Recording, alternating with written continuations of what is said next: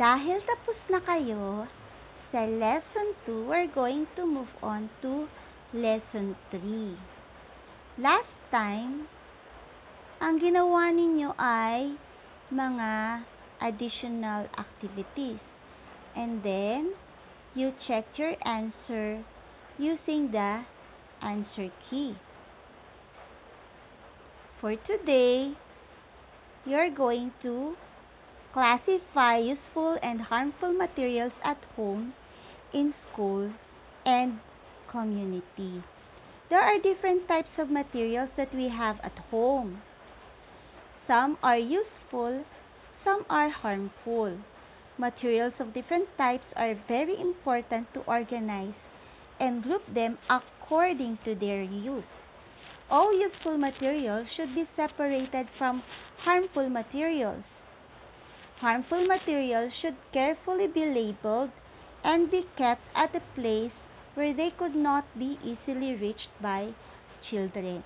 Napaka-importante na paghiwalayin ang harmful materials at useful materials. At dapat daw ang harmful materials ay mayroong label.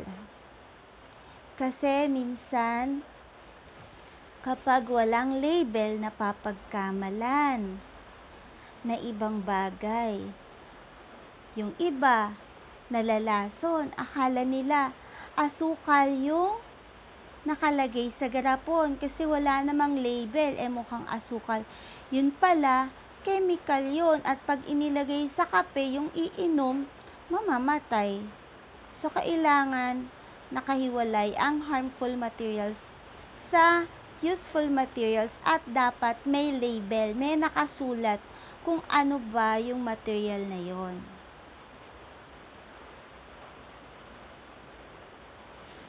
Kailangan din yung materials ay nandun sa isang lugar na hindi maaabot ng mga bata. Kaya sabi dito, kept in a place where children cannot easily reach it. So, hindi madaling abutin ng bata. Kasi nga harmful. Pwedeng maka-disgrasya. Pwedeng magkaroon ng masamang epekto sa mga tao. Lalo na sa mga bata.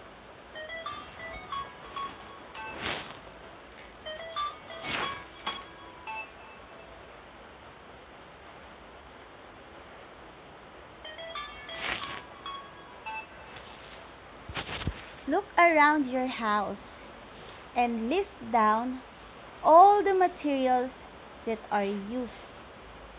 Ask your mother what these materials are for. Record your answers below. So, ang gagawin nyo dito, tingin kayo sa inyong bahay at ilista ninyo ang mga materials na nagagamit sa bahay. Pwede kayo magtanong sa mother, kung walang mother, kahit sinong tao na nandyan sa bahay ninyo, pwede nyo silang tanungin kung para saan yung mga materials na nakikita ninyo sa bahay. So, sa first column, ililista nyo yung materials. Sa second column, ililista yung uses. Halimbawa, number 1, nakita nyo yung material, yung sugar. What is the use of sugar? It's for sweetening beverages. It's for adding flavor to some dishes. So, yun ang pwede nyong ilagay. Halimbawa, nakita nyong materials. Shampoo. Sulat nyo, number 2, shampoo. Ano ang uses ng shampoo? It is used to easily clean the hair. It is also used with water. So, that is what you're going to do with what's new. When you're done with what's new, you're going to move on to what is it. Okay, you answer what's new first. After you answer it, then you go back to the next video so that you will know how to do this next part.